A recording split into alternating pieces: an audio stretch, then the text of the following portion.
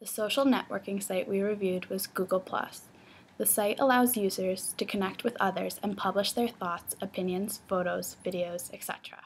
Some features are similar to Facebook. For instance, the layout of the site looks like Facebook, with your news feed dominating the home page and sidebars that let you navigate through different groups. There is also a chat option where you can communicate live with friends, as well as a video chat option that is called a Hangout. You also have an icon that tells you if you have any notifications, like Facebook. Google Plus also is similar to Twitter because you have an option of following different accounts. The main advantage that Google Plus has over other social networking sites is that you have the option of organizing other Google Plus accounts into circles. For instance, a new user has default circles like family, friends, and acquaintances. However, the user can create his or her own circles that specify professional or academic groups. When posting content, you can decide what circles are able to view your post.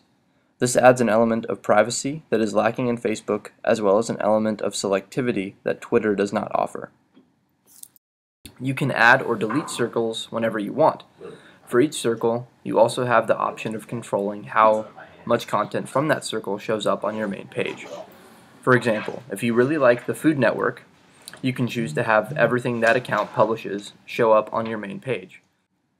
If you are only somewhat interested in Glamour magazine, you can choose to have fewer posts show up on your main page.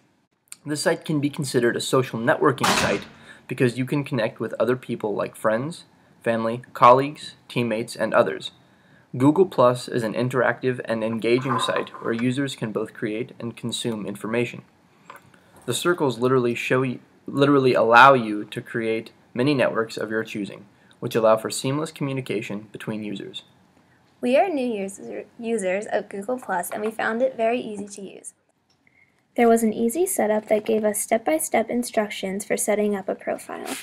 One really nice aspect of Google+ is that it is interconnected with all of the other facets of Google. For example, if you already have a Gmail account, you can easily set up a Google Plus account because it uses all of the same information.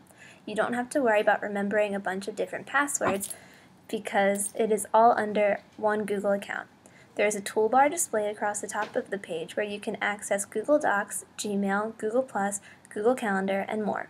Overall, we really like all aspects of Google Plus, and we think that with more users, it could become a very prominent social networking site. My name is Lisa Prywes. The following material was written by me alone and represents my personal opinions of this topic.